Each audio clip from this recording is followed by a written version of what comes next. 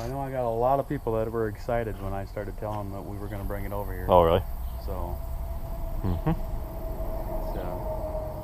on the ends there, you got them two things that'll flip down. Yep. To cover your paddles, and then these ones here, you just got this little pin here. Okay. It'll pull down and then flip over. All right. You could run it like that, but it's just it might throw too much out. Looks better. It looks better, yeah, because you got your safety shields on. You know. Yeah. Safety first.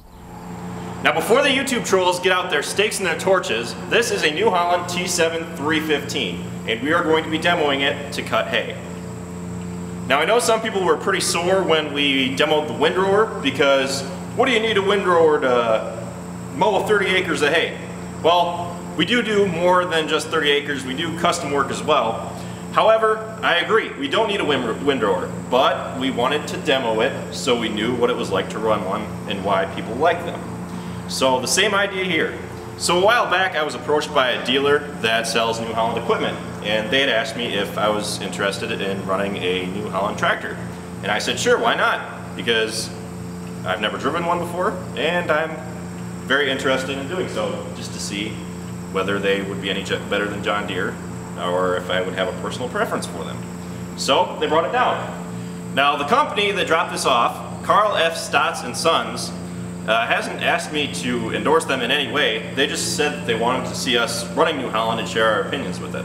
So I'm not going to endorse them at all. I just am going to share my feelings on New Holland, and I'm going to give them credit because obviously they brought this down here for us, and if you're going to do all that just for us, I'm going to at least give you something in return. So they are out of Waunakee, which is a little bit north of Madison, and I'm not exactly sure how long it took them to get here, but it's about an hour and a half from here if you take the freeway. So it's not that far. Now this tractor has a New Holland 512 and 530 mower on it. So this entire unit is 30 feet wide in length, which is significantly wider than the windrower we had done, so you can really cut down some hay, and our already short amount of time that we're going to be spending on cutting hay is going to be cut down even more. So yeah, we're going to take this out and we're going to be using it over the next few days once the weather starts clearing up, so that we can start mowing some hay and seeing what it's like to drive a New Holland. And I've handled it a little bit. I backed it in the shed, and I have to say that I like the feel of it.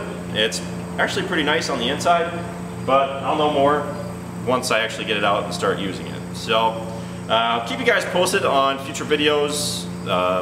Very shortly, I should have some videos out here once the weather clears up, which hopefully should be soon. But we got it until the weather does sort itself out, and it should be, I'm pretty excited to drive it. So I'm looking forward to it. I hope you guys are, even those trolls out there that gave us crap for demoing the windrower. So yeah, thanks for watching, guys. Be sure to subscribe, stay in touch, and be sure to check out all our videos and the ones to come.